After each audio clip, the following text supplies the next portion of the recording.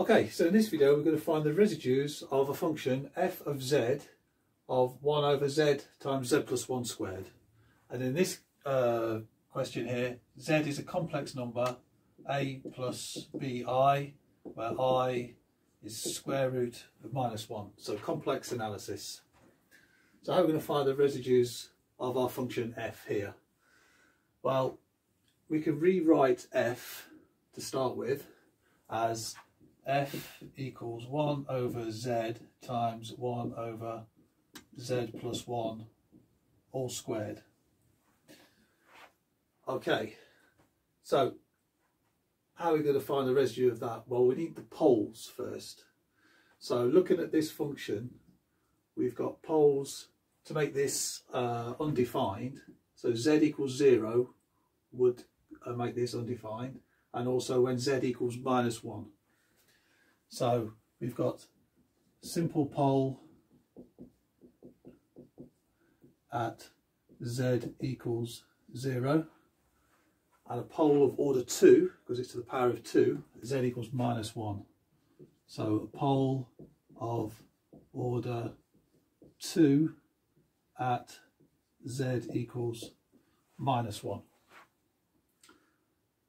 Okay, so to find the pole at z equals -1, then this is the function here where z equals -1 is of interest.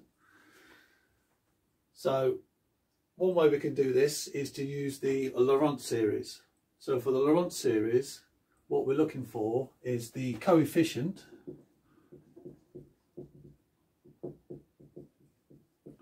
of z to the -1 in the Laurent series. So the Laurent series is like the Taylor series. So this 1 over z plus 1 squared, we know there's a famous Taylor series for that.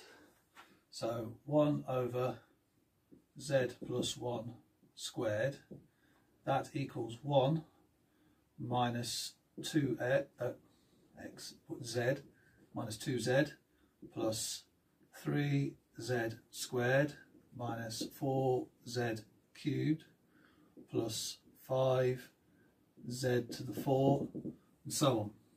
And you can see the pattern here. Coefficients are increasing and alternating in sign. So 1 minus 2 plus 3 minus 4 plus 5, that will go on all the way. And the powers are increasing by 1 all the time. So this is z to the 1, here we could have z to the 0. Just put z to 0 we know is 1, so we just put the single unit of 1 in there. Okay, so now we want to find the residue at z equals 0. So what we do now, if we just multiply 1 over z by this z plus 1 squared, i.e. the Taylor series of that, so 1 over z times 1 minus 2z plus 3z squared, and so on, where we're looking for the coefficient of z to the -1, or we can write that as 1 over z. So basically we're just looking for this first term, because if we multiply this through, we'll get 1 over z minus 2z over z plus 3z squared over z, and so on. So these will cancel out, that will come a 1, but this is the coefficient we'll be interested in here. So the coefficient of that is obviously going to be a positive 1. So the residue of f at 0 equals positive 1. But now we're interested in trying to find the residue at z equals -1. So that's going to involve just rewriting this term a little bit. So we'll do a little substitution here. So I'm just going to rub this off and we'll proceed now with the next part of the question. So f equals 1 over z times 1 over z plus 1 squared. Now if we try and do a little u sum here, so u equals the z plus 1, so that's to get this one, and then we're going to have z equals u minus 1. Now if we take this into the u world, I'm not going to do integration, but we're just going to do some complex analysis. So 1 over z becomes 1 over u minus 1, and then we're going to times that by 1 over u is z plus 1, so that's u squared. So 1 over u squared, we can deal with that, that's fine. 1 over u minus 1, now that's very similar to 1 over 1 minus u. So 1 over 1 minus u, what we can say is that is the same as minus 1 over u minus 1. Those two there will be equal.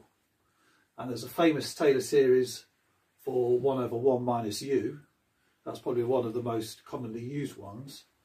So 1 over 1 minus u, that is 1 plus u squared plus u cubed all the way along. So if we take the negative in here, which is very similar to what we've got here, we're going to end up with minus 1 plus u squared plus u cubed, which will then give us minus 1 minus u squared minus u cubed. So then our function here now, this will now equal 1 over u squared multiplied by what we've got here. So now we've got minus 1 minus u squared minus u cubed, which equals minus 1 over u squared minus u over u squared minus u squared over u squared, and that's us distributing this 1 over u squared into all of this. So what we're interested in is, again, is the coefficient to the power of minus 1. So then that would equal u to the minus 2 minus, this will cancel out and give us a 1. So that's u to the minus 1. These will cancel out and give us 1. Obviously the Laurent series is going to continue. So this is the part that we're interested in the most, which gives us a coefficient of minus 1. So now what we can say is the residue of f at minus 1 equals minus 1. Okay, and then put back in the other residue that we found earlier, just to give you the complete answer. The residue of f comma 0 equals positive 1. Okay.